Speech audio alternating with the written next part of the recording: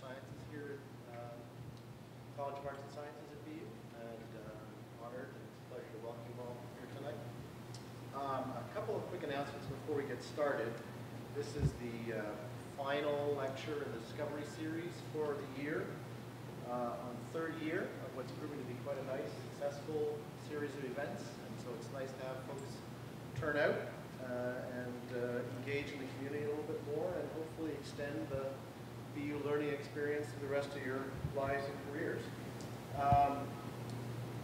Along those lines, I want to make a quick note here. We're doing something a little bit new and original. We're trying to experiment this year, which is that even though the academic year is ending, we're doing something that we're calling Alumni College, which is designed to be an immersive educational experience designed for alumni to come and actually live on campus, participate, and engage in classes, and sort of reignite those inquisitive energies that you had from your student days.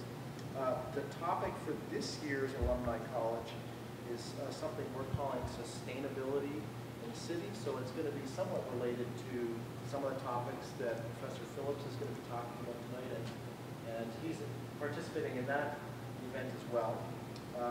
So I would encourage you all to think about it and participate. I think we have a short promotional video for your edification.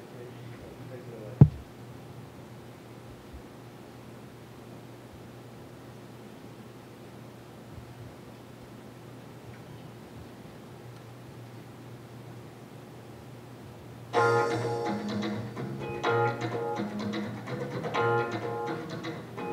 Your college experience isn't behind you. It continues at Boston University's Alumni College. The BU Alumni Association presents Alumni College 2011, Sustainability in the City. A robust 3-day program that provides an immersive educational experience. You'll learn what it means to live sustainably in all facets of life. You'll meet faculty experts who will discuss emerging trends, and you'll have the chance to walk the halls and live on campus once again. It's more than just lectures. It's field trips, lab experiences, and classroom discussions. And it's a joyous return to the city you know and love during the best time of the year. Be a part of the Alumni College Class of 2011. Continue your pursuit of lifelong learning and experience sustainability in the city.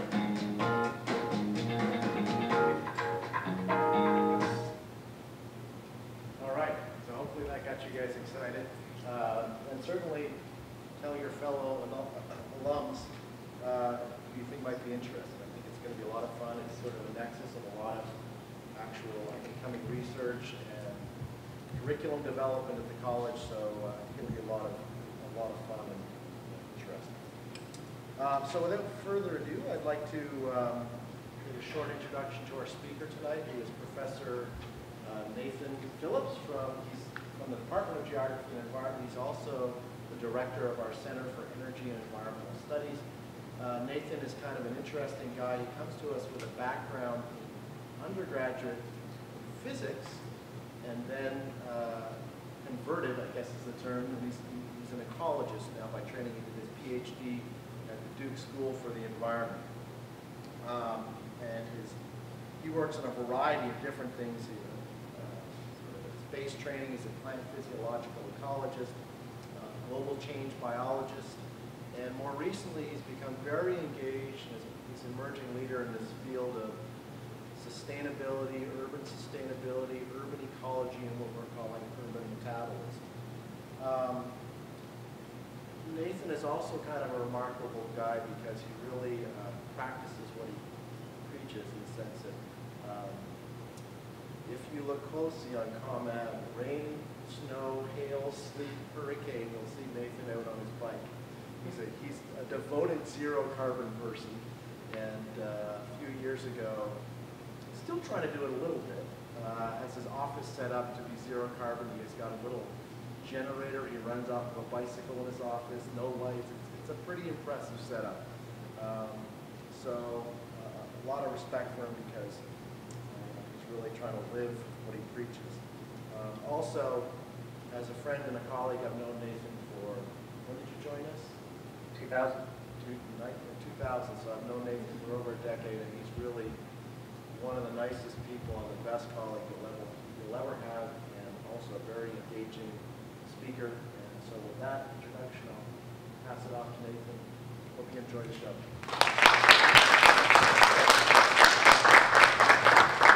Actually, I ride my bike because it's just cheaper. Well, thank you for coming, Mark. Thanks for the great introduction. Caitlin, thank you for arranging this, and really thank you guys, the alumni, for coming out on this kind of overcast evening. And my friend John here, just outside, said, you know, he didn't know that my expertise was in the arena of food, and actually he's right. I don't really have the expertise in that.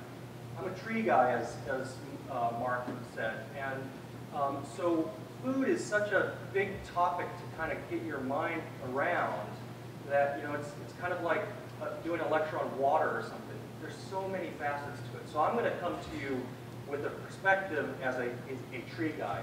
Okay, so trees are icons of sustainability. Okay, you know, I'm going to be talking with you about fruit trees and apples. So that's my connection to food. But trees are kind of, for me, like you know, the white whale was for Melville. It's my lens for looking at issues of sustainability and resiliency, and so we'll be talking about that. Anyone know what this particular tree might be? A fruit tree. It's an apple tree. It's a wild apple tree from Turkey. So I want to walk through with you and give you, I'm also a geographer, even though I've never had a class of geography in my life. I call myself a geographer now, a biogeographer. So we're going to go on a little journey here of biogeography. We're going to go across 5 million years, and we're going to go across different parts of the globe and trace the apple.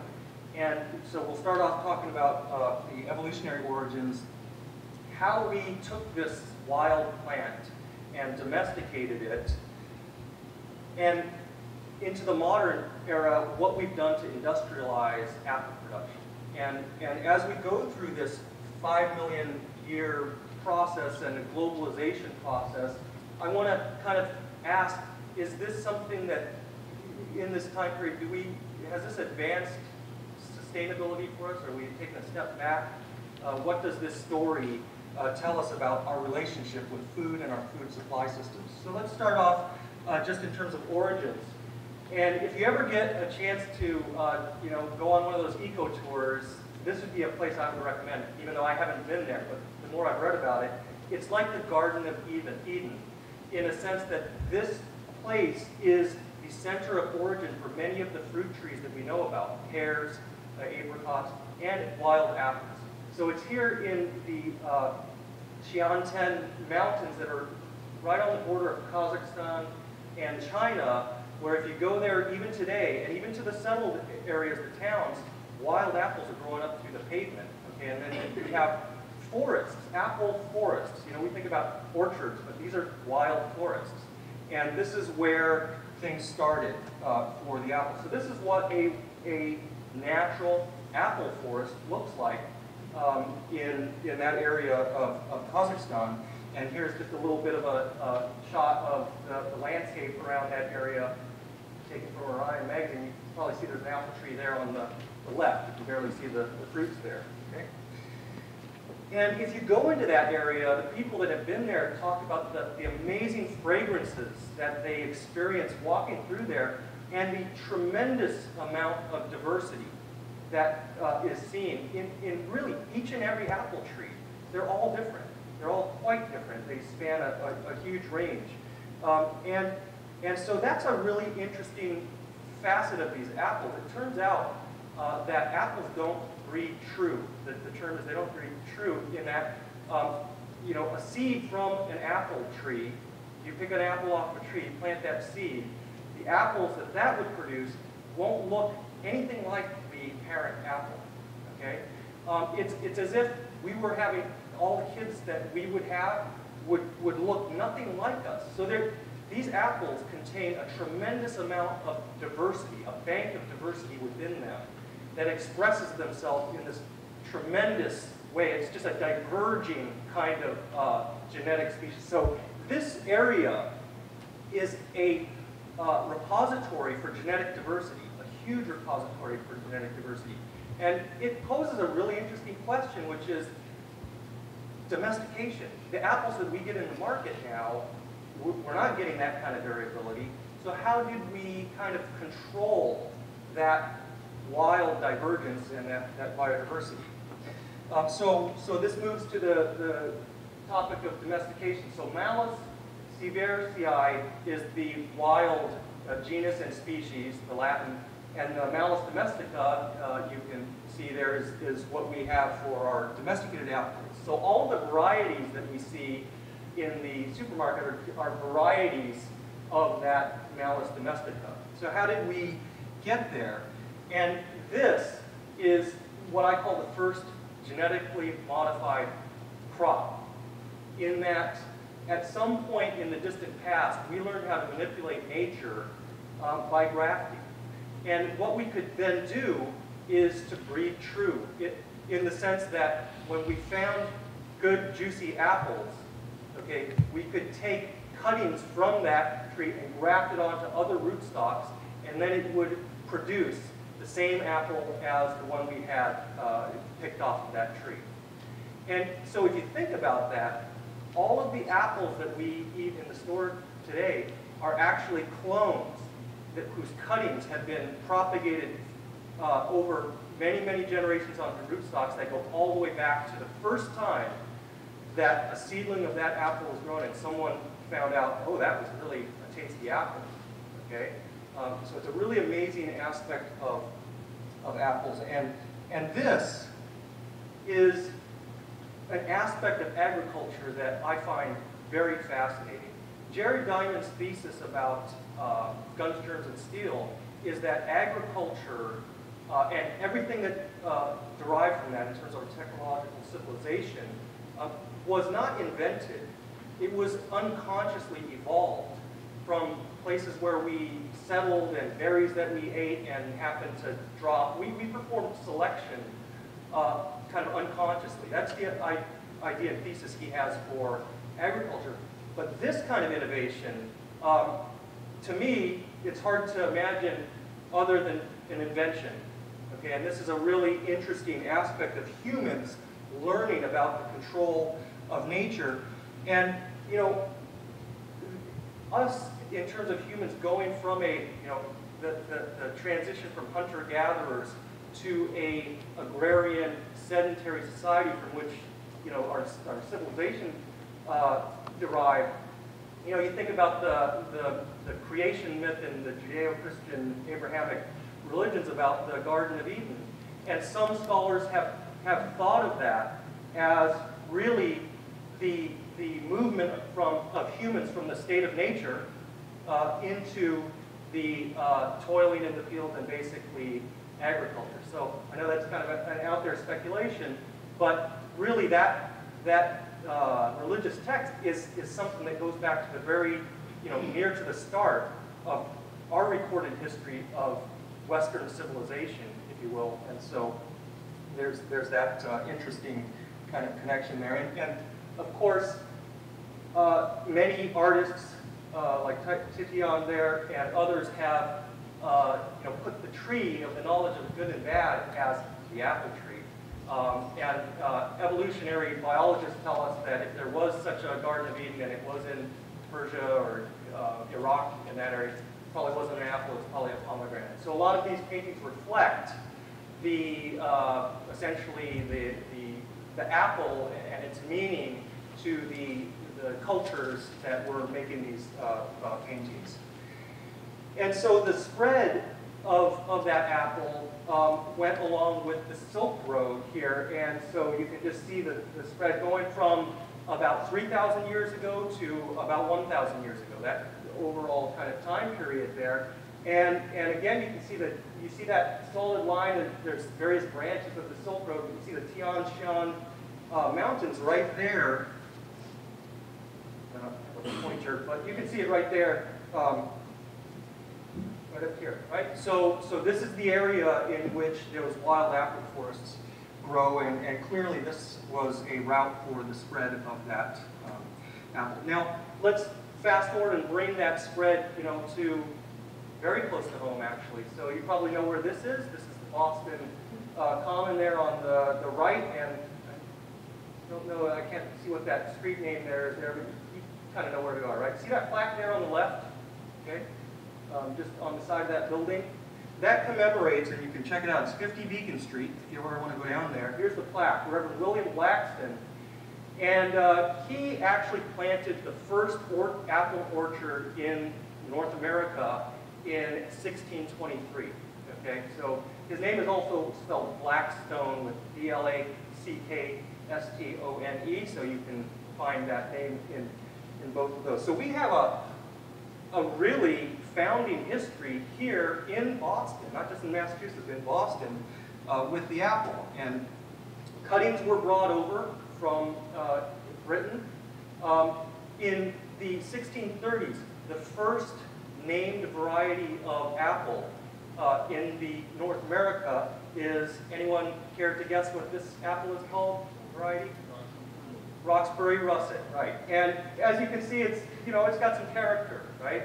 And part of our issue with apples is that whether we are willing to embrace the idiosyncrasies of each of these, you know, unique apples. But I haven't had this apple, but I understand that it's a very tasty apple, and it's more than just a sweetness. It's got a very nice taste to it. And in fact, today we have some of these Roxbury Russets growing. So here down in Roxbury, at the Shirley Eustace house, has anyone been to that house? I haven't been there, but in I think 1994, 5 of these Roxbury Russets were grown. So it's a you know, somewhat rare variety of apples, but it's still here. And again, it's a clone that goes back at least to the 1630s. It's really like the same plant. It's, you know, a cutting from one plant onto rootstock, a cutting from that plant. It's like your starter yeast for sourdough bread. It just keeps going. Okay, really amazing kind of immortality of the apple. And there's a picture just from Google Street View. Somehow the thing in the center got stitched together weird, but you can see the apples.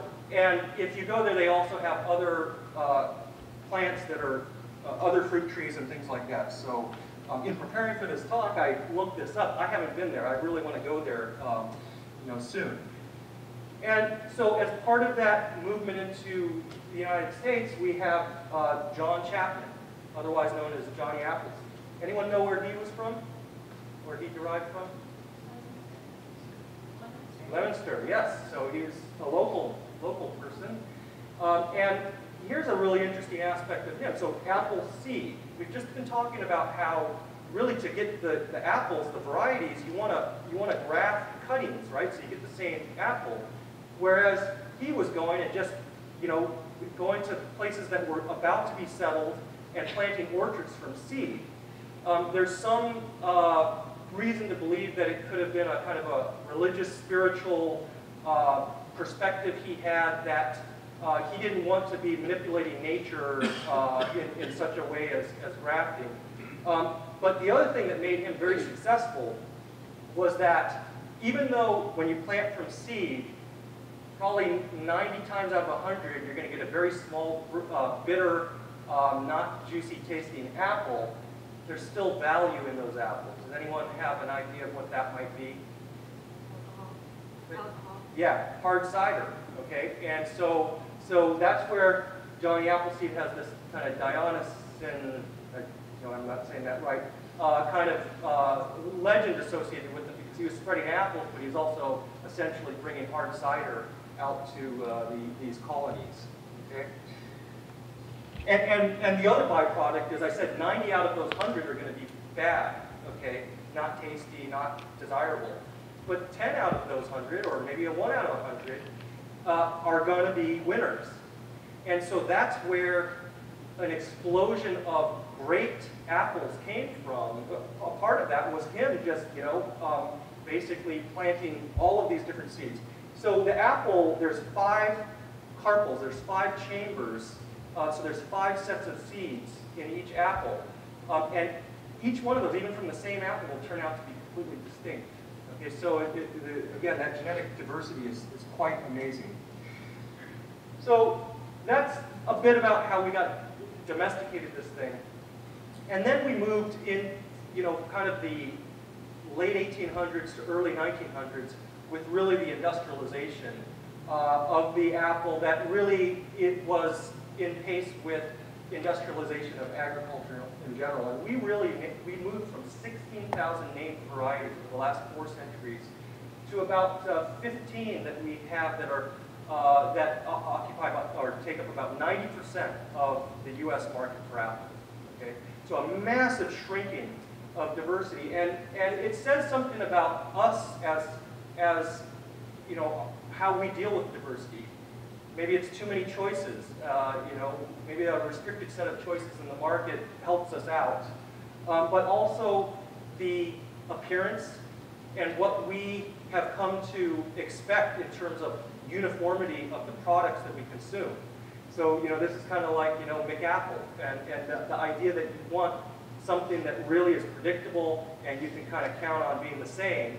I think a lot of these things play into the industrialization. So I just mentioned this this shrinking of diversity, and I want to. Anyone read The Botany of Desire? The book by Michael Pollan. You get the idea there about the trade-offs that we've made in terms of industrialization, the loss of genetic diversity that has brought us, it goes hand in hand with the uniformity that we've come to expect, and the efficiencies of scale, etc. And that starts to connect the concept of sustainability with resilience and safety of our food supply. So those things go hand in hand. The first food revolution, you could say, was really the emergence of agriculture around 10,000 years ago. The movement from hunter-gatherers to sedentary agrarian-based society. What I call the second food revolution was really in pace with the Industrial Revolution, the mechanization, uniformity, efficiency, and economies of scale that were related to all industrial processes. And I don't want to pick necessarily on this one person, Frederick Taylor, but the principles of scientific management spelled it out really in a way that kind of informed and influenced all kinds of industrial processes. Efficiency, efficiency, efficiency. Okay, and really, sustainability is partly about efficiency. Like, for instance, efficiency reduces carbon footprints, right? More energy efficient. But there's a trade-off with efficiency, and sometimes things that are more and more efficient can have some developing vulnerabilities. Okay. So we've talked about the origins, we've talked about the domestication, we've talked about the industrialization. Let's connect this a little bit more with implications for food sustainability. In 2007, there was a little flurry of media attention from a paper that was published about the carbon footprint associated with apples grown in New Zealand and shipped to Europe. Okay? And so at the time in Britain, there was a movement about local food and thinking about the concept of food miles, how far food has to travel. And so in New Zealand, some researchers at Lincoln University said, wait a minute, let's really add up all of the costs associated with growing apples, the inputs in terms of energy, irrigation, pesticides, fertilization, everything, and add in the cost of shipping it from New Zealand to Britain. And when they did that, they ended up with a result that, and this made it to the New York Times as well, I patched that in the wrong way, that the carbon footprint of New Zealand apples in Britain was lower than British-grown apples in Britain. Okay? And so that kind of threw a monkey wrench in ideas about sustainability, the benefits of local food, and that kind of thing. So, how many people heard about that argument? I mean, this was a prominent opinion piece in the New York Times, so a few of you heard about that.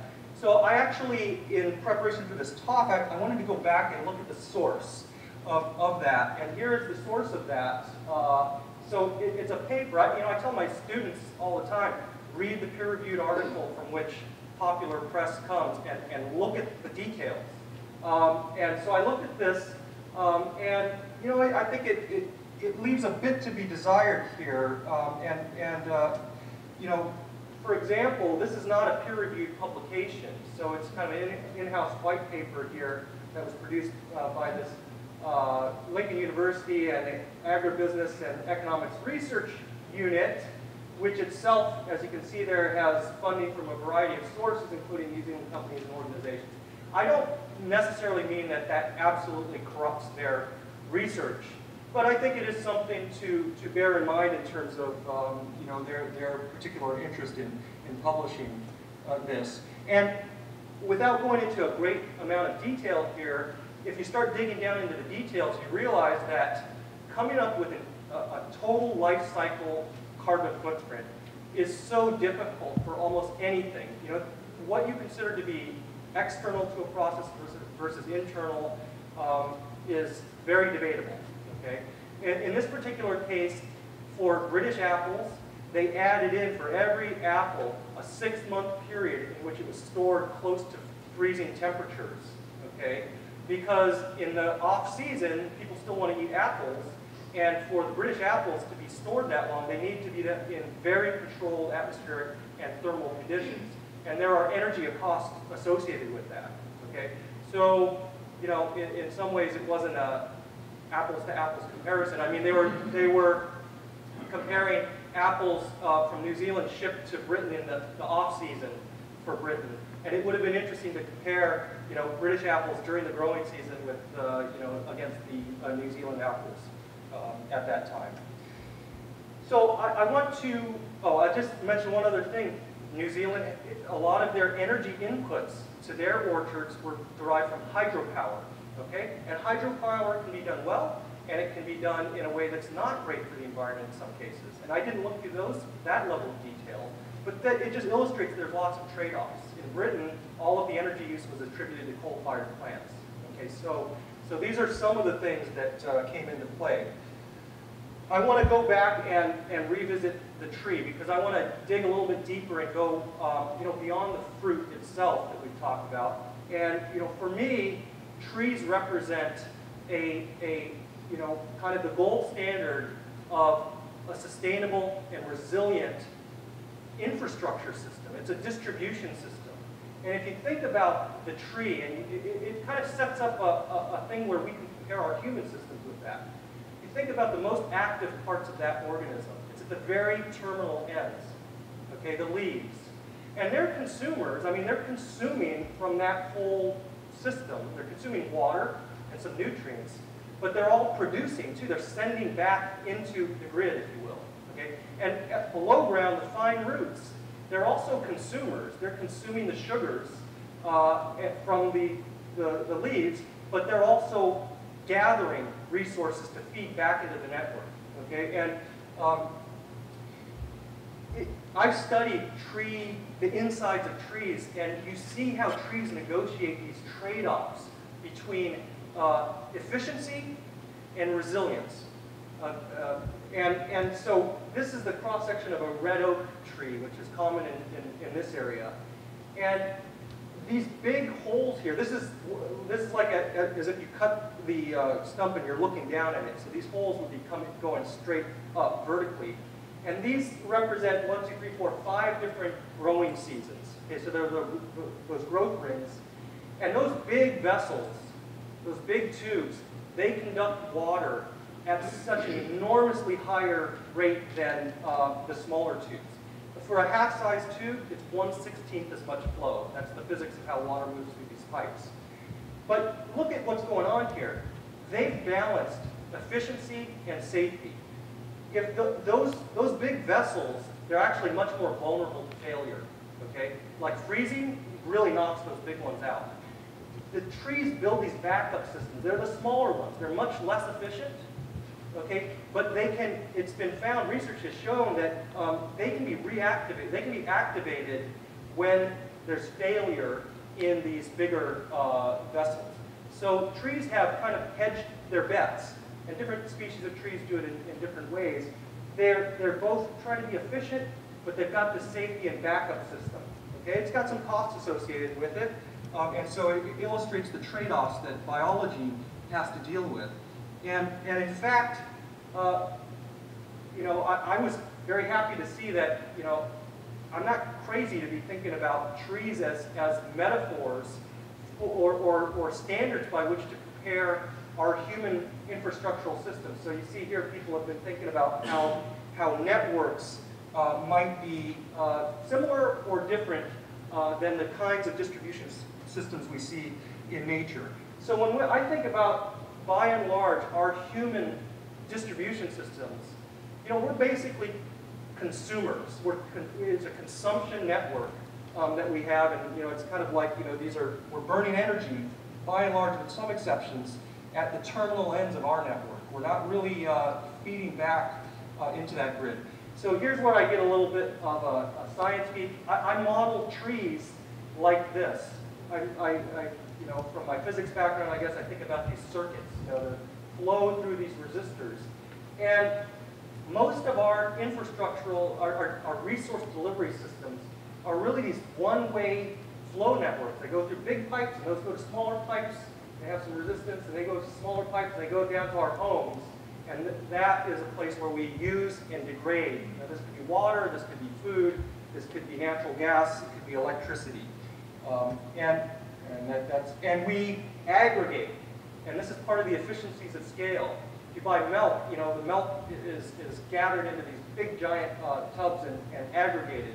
Or our big giant natural gas systems, or Quabbin Reservoir, we you know, aggregate and then send out on these things. And by putting a premium on efficiency and economies of scale, we start to lose connections to these resource systems. We start to lose what I think of as the knowledge networks that should be associated with those resource delivery networks. And so what happens is that we have knowledge gaps.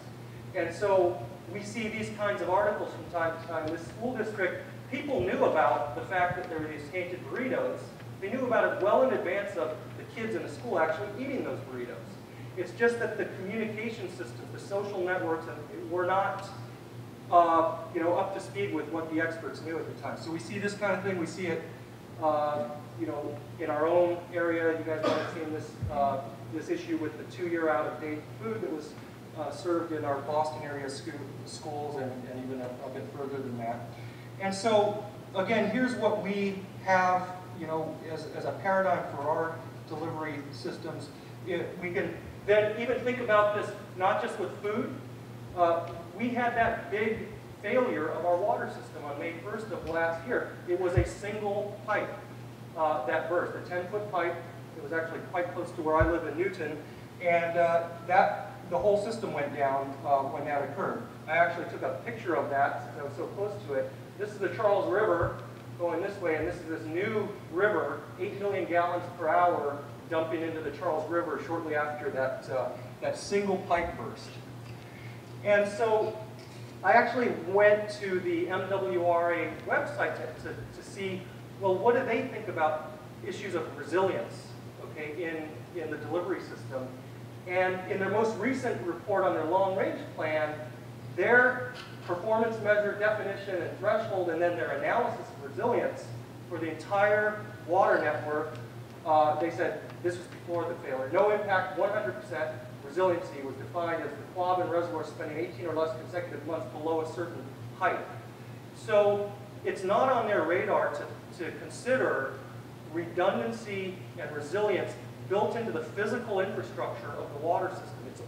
Resilience, to them, is completely related to the level of the water in Quabbin Reservoir, which may actually change into the future. So just to continue to broaden this concept from food to water to natural gas, as part of our Boston Urban Metabolism project, we're starting to look at the natural gas system in Boston. We're finding that that's a system that's not even efficient. So these are our drive around Google Maps that show the amount of leaks that are coming out, hundreds and hundreds of leaks in the city of Boston, and thousands of leaks of methane gas being wasted into the atmosphere and damaging vegetation and trees. I'm on an auto, I guess maybe I'll need to get off the stage here a little bit. So this was a conclusion of the natural gas infrastructure report itself that discusses issues of redundancy and interconnectivity and the vulnerability of this system. So we're actively working on this as part of our urban metabolism research as well. So how do we start to build resilience into our delivery systems? And I think that what we need to do is to start to build resource generation at some modest scale across the different levels of our distribution networks. Okay, so right now, this stands for gardening or agriculture, and right now we're about 95% of this, the big industrial factory farming. And if we could get to the point at the household level, at the municipal level, at the state level, where we built a little bit of capacity, and I don't have illusions that home gardens could fulfill all of our food needs. No way, not in an urban area. It's just, it can't work. But if you can build in a little bit, let's say 5% here and 5% at other levels, we could start to balance and not have all of our eggs in one basket, even if that's an efficient basket at the very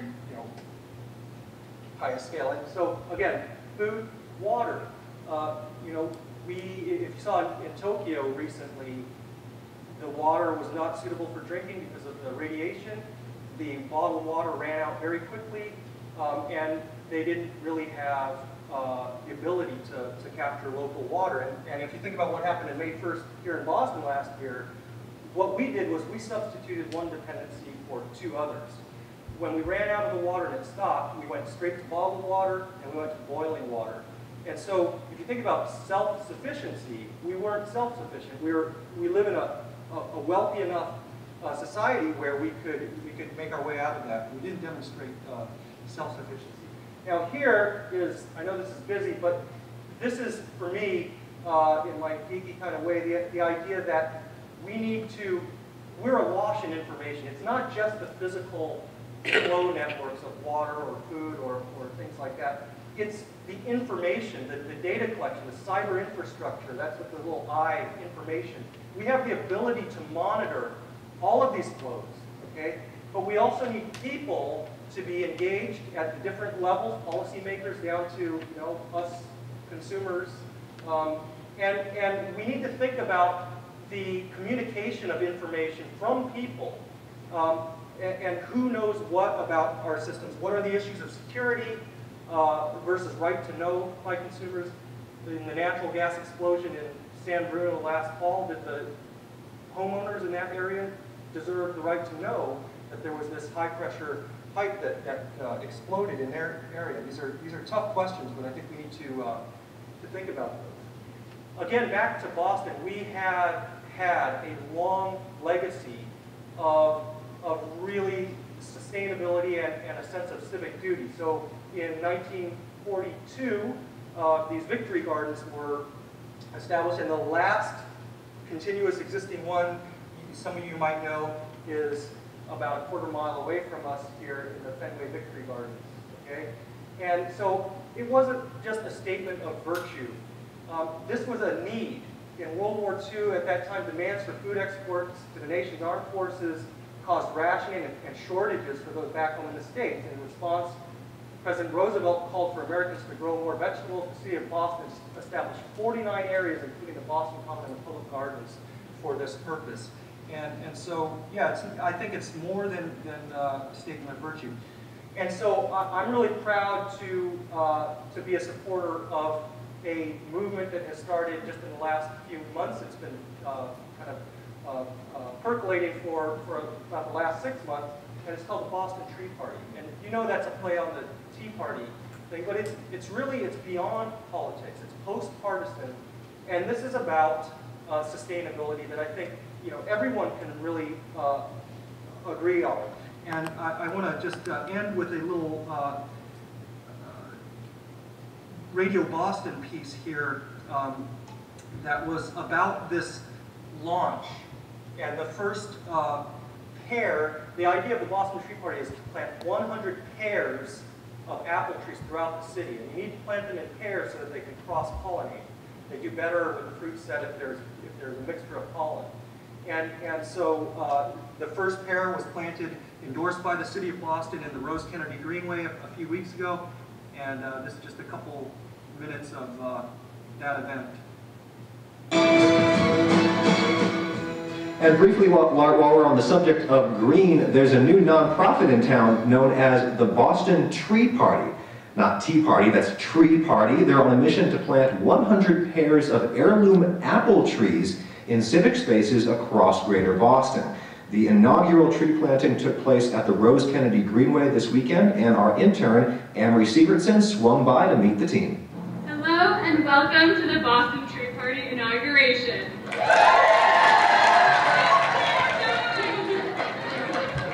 I'm Lisa Gross. I'm the founder and chairman of the Boston Tree Party. The Boston Tree Party is a collaborative campaign to plant 100 pairs of heirloom apple trees in publicly used spaces across Greater Boston. And what we're doing is we're planting a decentralized public urban orchard that crosses social, political, economic, and geographic boundaries, and it's about the city really coming together in support of environmental and community health. I'm Michael Phillips. I come from northern New Hampshire, where I grow apples. And I've been invited to come down here to the Boston Tree Party as one of their 2 official pomologists. Pomology is the study of tree fruits. We need to get people more just involved with simply walking by a tree and seeing that's in flower. A month later I walk by, there's a small fruit there. And not only that, but it happens to be a Roxbury russet, the first named variety in this country. It goes back to the early 1600s. It first grew here in Roxbury, part of Boston. The very first orchard was planted up on Beacon Hill. Those apple trees were put in the ground somewhere prior to 1625. Here we are today, planting a new orchard almost 400 years later. We need to grow food in the places that we live. An apple tree can't...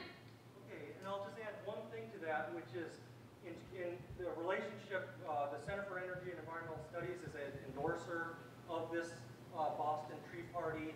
And in fact, our role is to do research that layers onto this. So we're actually using that same genetic property of the apples. So of these 100 heirloom apples, there's going to be lots of clones, okay? And what that does is it allows us to do research because these become bioindicators of the urban microenvironment which we're studying. And you know, to allow us to use these to assess the differences in carbon dioxide, air pollution, and these kinds of things. So I will stop there and answer any questions.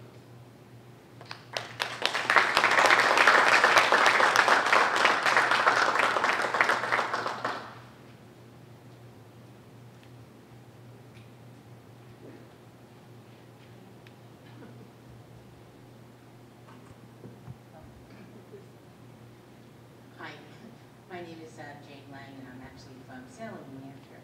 And what I'd like to know is you talk a lot about apples growing, but what about, you know, putting other fruit trees, you know, within, you were just really focusing on apples. But what about, you know, is there a place to put other kinds of fruit trees within the city as well as even, you know, I'm thinking of parks. You just made me think about, we have a park up in Salem, New Hampshire, and it's Field of Dreams, and it's a place that kids come and whatever. What a great place to put some fruit trees. So. Absolutely. I mean, for my talk today, you know, the lens to look at the world was apples, but definitely, I mean, diversity, biodiversity is we should, you know, that's something that we should promote. And so, I think the Bartlett pear is local to Boston as well, right, and other fruit trees. So, absolutely, yeah. Great point.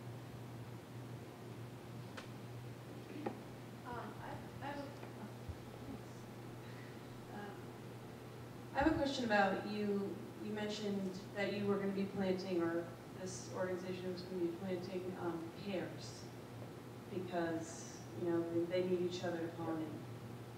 And I have seasonal allergies, or had seasonal allergies, and my son does too. And I've heard, and since you said in the beginning that you're sort of a tree expert, is it true that, or that you study trees? Yep. Is it true that, you know, because I remember growing up not having so much pollen as we do now, and is it true that you know, landscapers and what have you, people in general plant more male species than they do female, and the male pollinate more than females, and that's why we have more pollen? Or is, you know? That's a good question, and I don't know the answer to that in terms of the kind of what nurseries are, you know, planting in terms of the gender of the plants. But that's a good point, and I know, you know, folks have pollen issues and things like that, and so, you know, I hadn't really thought about that, to be honest. And so I think these are things that you know, we are worth thinking carefully about. You know, I was wondering, you know, also you were saying how, you know, bugs and insects are, you know, understanding, and clearly maybe with pesticide, herbicide use, you know, it's another reason why, you know, trees or what have you are maybe pollinating more. I don't know, but anyway, yeah, I'm just curious. Yeah. One thing that's clear is that the urban environment makes plants grow quite differently than a non-urban environment. And so one of our experiments as part of this urban metabolism, we're growing little oak seedlings on the roofs at Boston University, on a roof, and looking at the roof of Harvard Forest, which is in central Massachusetts. And it's not so much about how these little oak seedlings are growing, it's the weeds that are just exploding in the urban and not in the rural area. It's the same soil. So something is quite different. The plants are growing quite differently, and there could be associations with pollen. We are also working with someone who's studying ragweed across the same urban to rural gradient, and it's clear that there are differences as well in that pollen, and its intensity in the urban area being higher. Really good point. Very good discussion, by the way. I live in a 200-something-year-old house, and we've been interested in gardening in the past. And one of the challenges that we had was the house has a legacy of lead paint that you know, causes problems, I guess, in various situations in planting near the house. And I guess I'm just wondering, in an urban environment with a long history like Boston, I would imagine that you know, whatever PCBs or whatever might be in the soil would be a consistent challenge with, you know, trying to grow food in that kind of an environment. And I guess I was just wondering your thoughts of whether nature finds a way to clean that stuff out, or whether that would be, in essence, creating another health problem. Yeah, great point. So the thing that impressed me so much about the Boston Tree Party was that Lisa Gross, who is the mastermind of this thing, you know, I was hitting her with question after question about one of the main ones being that, and she had thought it out, and they're very careful not to provide these apple trees to people who haven't tested the soil where they would want to plant it. And that's going to definitely restrict the places where these can be planted. And it's actually not seen as a place where you plop into a sidewalk on a busy street. Maintaining a tree, a fruit tree in a situation like that is going to be very, very difficult. The idea is civic places. They don't have to be public property, but they can be places where, like in front of a church, let's say, or, you know, they can be private, but they're intended to be civic places where people can make a commitment to both know that the soil is clean, and as well to actually commit to taking care of the tree. Because if you did this without, you know, really being careful, it could be a real disaster. I agree with that. I think also, though, in terms of the potential for the future, the environmental contamination is definitely going to, as I said, limit. But I think we do have a lot of potential for using our roofs, the rooftops. Here at Boston University, in fact, we're on the 9th floor. You know, if you just look out over the city and you see the blank, you know, slates that are on many of our roofs, we could be doing so much. You know, maybe it's growing little stuff like herbs, but it could help, and they do. Those green roofs also offer some ecosystem services like stormwater regulation and moderating the solar loading that the buildings have to use energy to, you know, to cool down and that kind of thing. So I think there's potential for the roofs.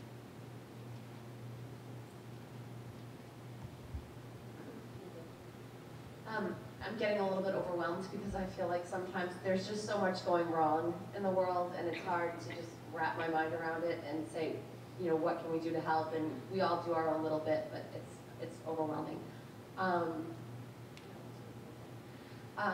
Okay, so one of my questions is just so basic, but red tape. Do you find yourself, especially in the city of Boston, where the rules are archaic and Beacon Hill is just, it's like one permit after another permit? How do you make all this stuff happen? Are you, you know, butting up against a lot of paperwork and bureaucracy? And then what's going on in the Boston Common? Is there an opportunity for an urban garden there? And then, okay, so do you want me to ask another question, or I might, maybe I should remember. My other concern is, I feel like throughout history, we're always coming up with this new innovation to help solve our problems. And that's why half of these miserable things that we're into have happened in the first place.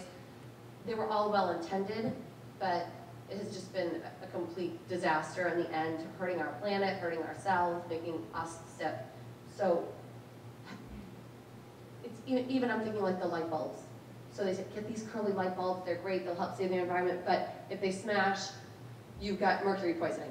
So we're inventing things to try to help, but are they really helping? And what do you see in your world, in your studies, of things that are helping and make a difference and won't come back to bite us in the end? Okay, good questions. Yeah, I mean, I'll take the last one first, and I'm aware of this. It's called Jevons paradox. It's like, it's an economic thing. When things become more and more efficient, people tend to use more and more resources. So you get more gas mileage, you drive more. Or, you know, you get more efficient, you know, energy in a house, you get a bigger house.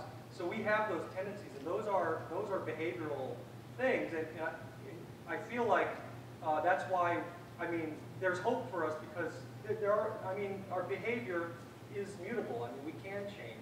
We can develop values that, you know, go away from those kinds of things. So I think that there is that possibility. In terms of the red tape issue, I do feel like that is a big issue. I mean, to put out such a bold statement like, let's put a vegetable garden in Boston Common, sounds at one level like crazy, but at the White House they did it. I mean, and in fact, we just saw that, like, the Victory Gardens, they were in the Boston Common. So what we think of as outlandish today, you know, in some other periods, seemed perfectly reasonable. And I think that, you know, we have to rethink what is kind of what we consider fringe versus actually, you know, meaningful. And then the last point is in terms of personal, doing something personally. I mean, I feel like when you run up against red tape, I think, you know, just sometimes it's, instead of fighting against it, just turn and go that way and do something that you can do that no one can really tell you you can't do. So like riding a bike, for example, you know, and it doesn't work for everyone in terms of commutes. I mean, actually, many people, it just doesn't work. Safety issues. But if it's something that's within your control, it's like you don't have to ask anyone for it. You know? That's one of the reasons in my office.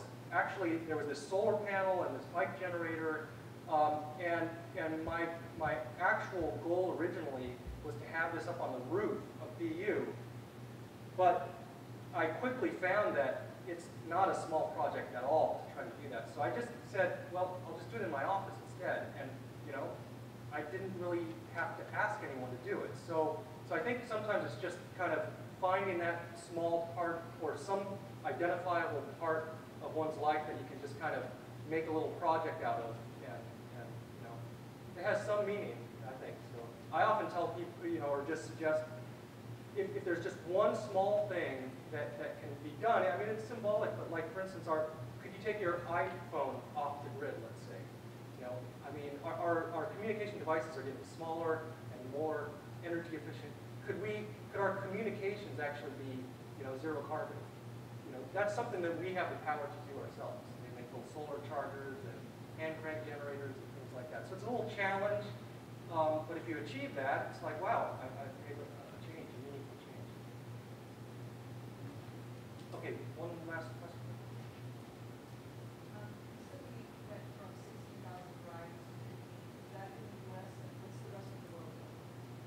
That, I believe, is in the U.S., and that 15 varieties accounts for about 90% of the marketed apples in the United States. So it doesn't mean there's only 15 varieties. It means they take up, a massive amount of the market. So there's still many hundreds of varieties that are still with us, and I think there's reason for optimism that the apple growers in places like New England, because they're dealing with like these food miles issues and the efficiencies at which apples can be transported. They're thinking about things like value added, making cider out of their apples or apple butter, jelly, adding value, and they're actually, some of them are doing quite well. What's the rest of the world? Like what's going on like in Europe? I mean, do they go from like thousands of varieties? I think it's similar with some variation. That area in Kazakhstan is under threat in terms of land use change, so that genetic repository, diversity, is under threat. That needs to be protected. In Geneva, New York, we have thousands of those that were, depending on your perspective, were pirated out of there, but there's an orchard that has thousands of those wild varieties essentially growing. So we need seed banks and we need to maintain diversity. Great. Thank you very much.